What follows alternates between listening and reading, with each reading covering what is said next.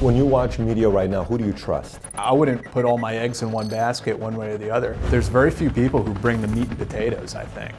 A journalist is somebody that the more division there is, the more money they make. Let's just face the truth. And who holds them accountable? Do we hold people accountable for exercising their freedom of speech?